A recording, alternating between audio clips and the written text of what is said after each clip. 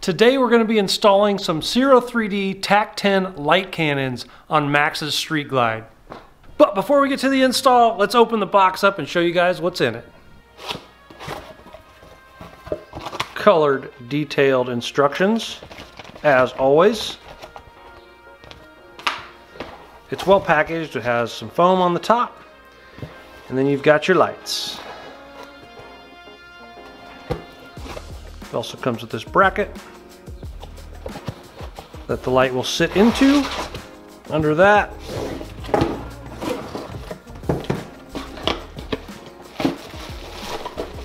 you have a couple brackets and wiring harness and some hardware. A nice little touch I just noticed right on here. Very small but branded. That looks really good on there.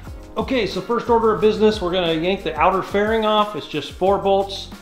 I'll show you how to do that real quick. You always want to start by covering the fender with something, a towel, a rag, whatever you have, because if you drop anything, it's bound to land on your paint.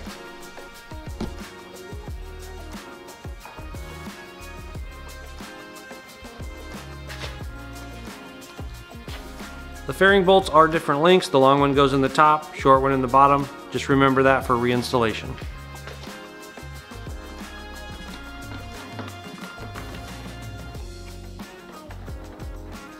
Same with your windshield bolts, long one in the center, short ones on the side.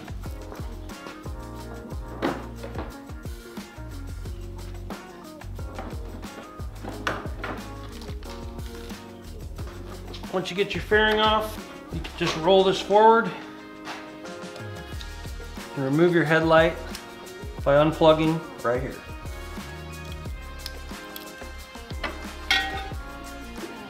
We're gonna set this out of the way so it doesn't get damaged. Okay, once you get the fairing off, you have 2 acorn nuts right here that hold this turn signal bracket on. We're gonna take those off and then we'll pull the studs out that are underneath them.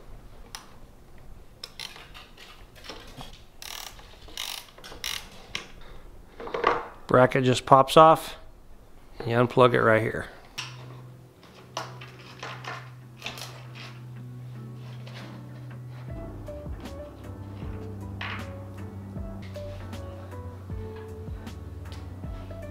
All right, inside the hardware kit, per side, you've got 2 little button head bolts, a carriage bolt, 3 stainless washers, 2 lock washers, 2 rubber grommets, and a nut.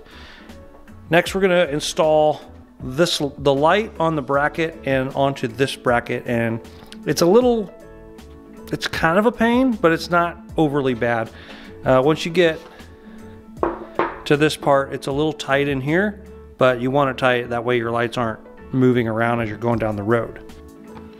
All right, first off, this bracket has a straight edge and kind of a slanted side to it. The slanted side is gonna go towards the back of the light. But before we do anything with that, we're gonna take our carriage bolt, slip that down into the top of the bracket like that.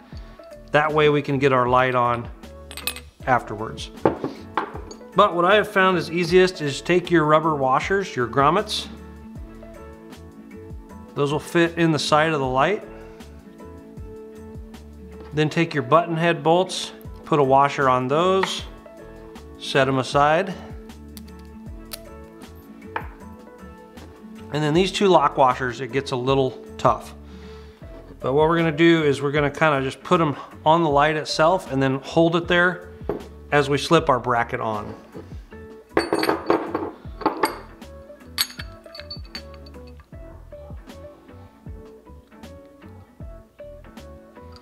Once you get it slipped over, then you can put your button head bolts and get those kind of lined up. All these bolts do come with Loctite already applied to the threads, so you don't have to worry about any of that. Then all you're gonna do is just snug these up. You don't need to go He-Man tight with them at this point, or ever really, but we're just gonna snug them up for now, because once we get them on the bike, we're gonna have to adjust them so they're not looking like a pug. Next we have our big bracket here. So this is gonna go towards the back of the bikes. And so the light is just gonna drop on top like that. Again, we got thread locker already on the bolt, so we just need to put our nut on. So not only do we have thread locker on the bolt, the nut also has nylon on it. And then just take a 1/2 wrench and snug that up for now. This wire will go down in front through the bracket. And you can do this before you put it on the big bracket if you want, but it does slip in there okay, so we're just doing it afterwards. And that's how the wire will come out of the light. Okay, once you get them put together, you're gonna put them on the bike with the 2 studs that you took off.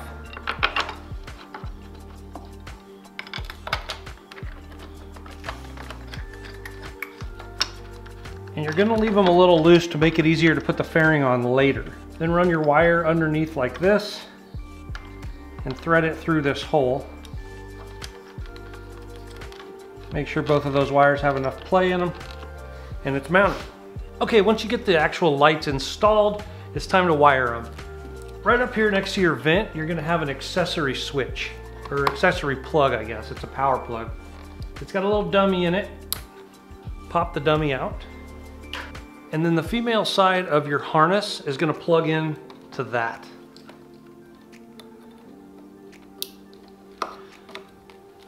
This relay module and everything is gonna sit up there, so you're gonna wanna route these wires kind of down out of the way of everything else.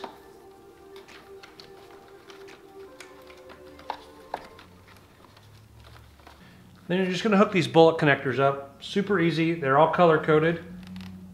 They'll make a little click when you get them tight. So white to white, red to red, and black to black for your ground. Once those are hooked up, you've got a red and a yellow. All you're gonna do is just kind of touch them together, and that's gonna complete the circuit so we can test it. We are gonna add the optional switch to these so he can turn them on and off on his dash panel. But in order to check them, we're just gonna hook these 2 wires together and everything should come on with the key. Go ahead and turn the key on. Bam. Those look really awesome. I don't know if you can tell on camera, but there's a halo light on the outside that'll come on with the key, and then the LED on the inside, which we're gonna hook up to a switch. All right, if you're not putting the accessory switch on, if you didn't get this separately with your lights, you're done. All you have to do is put your fairing back on, adjust the lights, tighten up the bolts, you're good to go. If you got this optional switch, we're gonna go ahead and install this in the lower dash. So we're gonna do that. I'm gonna show you how to do it real quick. It won't take too long. It's 4 bolts. So let's get started on that. Okay, right here on each side of your dash panel, there's a T25 Torx. We just need to pull that out and then this can click underneath. All right, we're gonna go ahead and pull the old lower dash panel off because I don't wanna strip out the threads.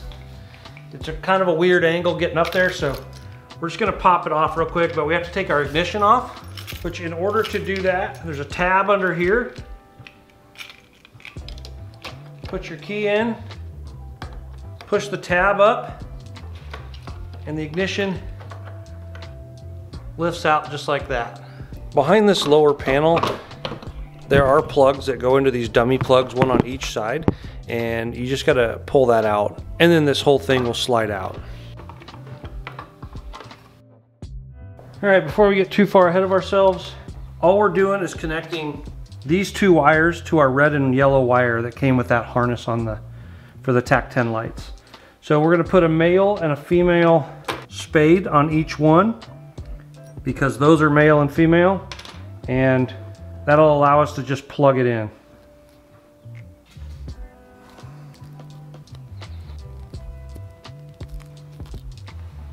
Once you get this on the bench, you can take the dummy switch out, and that's all the dummy switch is. There's no electronics to it, it's literally just a dummy switch. Now the optional switch, these are replaceable, so you can get new switches like this for this stuff. So if you have, for instance, a cybercharger from Ciro, you can hook it up to a switch like this, and that would turn it on and off instead of just relying on the key. But once these go in, let's see if I can show you how this fits in. They just set in here, these little tabs, and they just kind of set there. And then when you put that into the lower dash panel, it sandwiches in between there. And then all you gotta do is screw those in and we'll put it back in. All right, so that's how it looks in the dash. These are 2 dummies. That'll be nice. Backside. So again, you have your accessory wiring here that's pretty much unused. We're just gonna zip tie this one to here. This one over here will get plugged back into the dummy, and then all of this can go back on, and we'll feed these wires back up through to the front of the fairing. Just when you feed these wires in, make sure they are accessible from the front of the bike, and you can still get to them.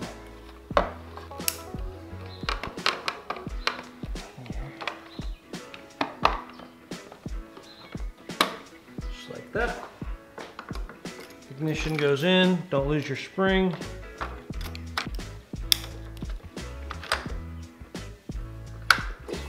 Make sure the bike turns on, and then we'll go ahead and tighten those up.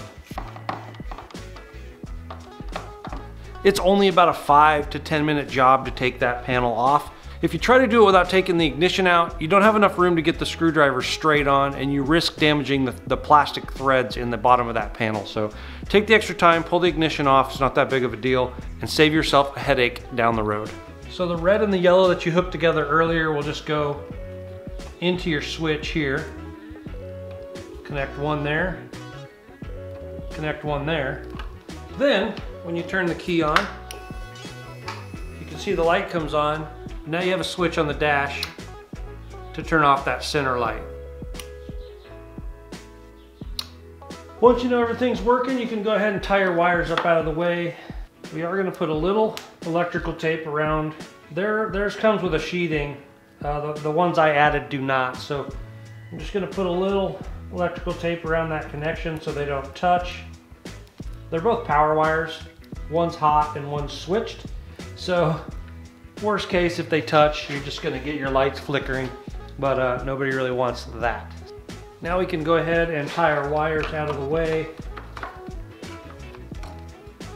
Harley Davidson gives you plenty of options of where to put your zip ties, so just kind of put them there, make sure the wires aren't rubbing against anything metal where they're going to rub through.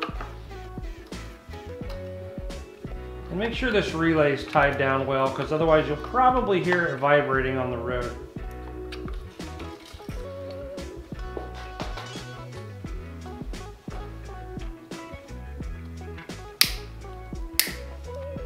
If you've ever seen any of my other install videos that involve the outer fairing, you always get some of Heather's socks and put them over the lights. That'll keep the lights from gouging into your fairing when you're sliding it back in place. Don't forget to hook up your headlight.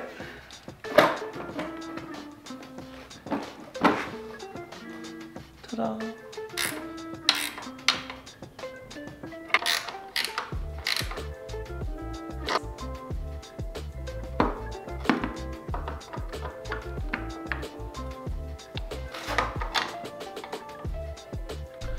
Well, other than adjusting them so they point straight, that's pretty much it. One thing I did want to point out, when you put these on, make sure this tab is pointing away from the bike. If it's pointing into the bike, that means they're on the wrong side, and it will put these lights too close in here, and then you won't be able to get your fairing on. Don't ask me how I know that. I did have them on the wrong side, and I could not get the fairing on, so I had to kind of redo everything and reshoot it, because I didn't want to mislead you guys by looking at that. One thing, I looked at the instructions, and even though they're colored and pretty high detail, there's a little bit of an optical illusion, and I went to work at 4:30 this morning, so I'm pretty tired. Anyway, I didn't look at it close enough, and I put them on the wrong side. So I thought I'd better point that out, because if you do it, it's gonna cause you about an hour extra work. I'm gonna wait until it gets dark out before I aim these and tighten them all up, but that's pretty much gonna be the end of the video right there. Hopefully, this helps you with your own install on these. It's actually pretty easy, especially if you're not hooking up the switch. If you're not hooking up that switch, all you gotta do is connect that red and yellow wire and you're done. The lights will come on with your headlight, or with your key, basically, and easy. I do like the switch. I like the fact that you can turn them on and off. So that's a nice option, and I'm glad they do have that. If you guys like these lights, the link to the lights is in the description of this video. You can go there, it'll take you right to the page. They do offer a bar mount. They just released this. If you want to hook them to your bars here, they do have a bar mount for that. That being said, again, I hope this helped you guys out, and we'll see you in the next one.